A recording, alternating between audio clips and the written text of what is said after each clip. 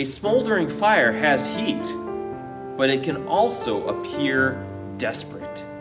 As the fire fades more and more, it just seems to be pleading for fuel, for more wood.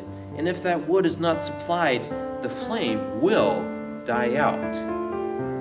Sometimes a stifled fire can remind me of stifled lives. People are running out of energy for whatever they are doing. They're running out of the strength to keep going in life because of the challenges.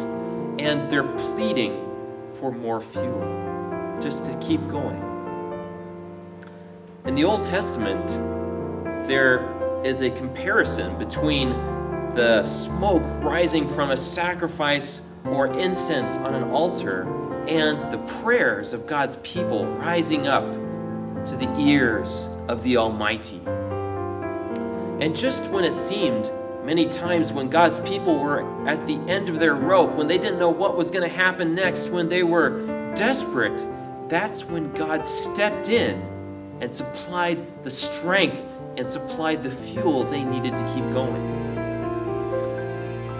Even though prayer and desperation often seem to go together, we can remember every day that even when we feel strong, even when things seem to be going fine, God is the one who is supplying the fuel for us to meet every challenge. Prayer is not just a last-minute emergency button when we feel the end is near. It's a lifeline that holds our connection